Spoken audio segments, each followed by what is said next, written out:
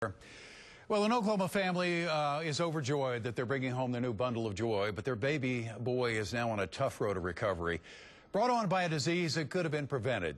News 9 photojournalist Casey Kennedy shows us the family's Christmas wish.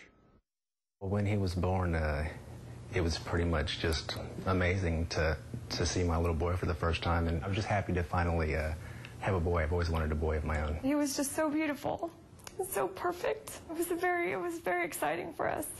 We noticed that he was getting a little jaundice, and we were concerned about it, and so we went to our pediatrician a few days later, and unfortunately the jaundice went really untreated by our pediatrician.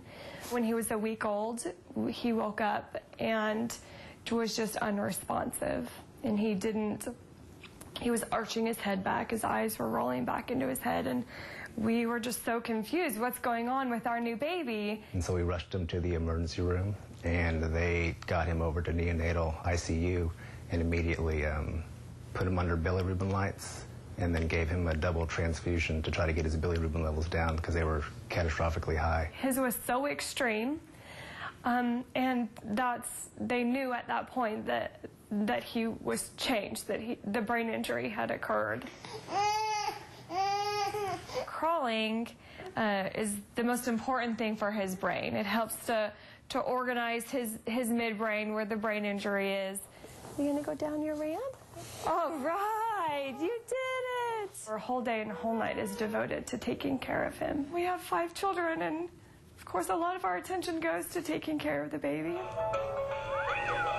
Right now he can barely hear. He can barely see. And he can't control the movements of his body. So it's very difficult. I mean, our baby boy was born beautiful and healthy, and now he can't see or hear.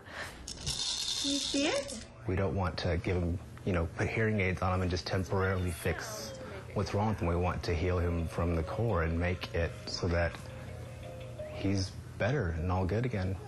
We just hope, we're optimistic that someday he will be able to lead a normal life and see and hear and run and jump. Good boy. Good boy. You did it. Oh, oof, that just that rips your heart out. The family is hoping to get a hyperbaric treatment machine to get more oxygen to the baby's brain, and they've raised $5,000 so far, but the machine costs $20,000, and you can help if you'd like to. We've put more information on our website. Just go to news9.com/links.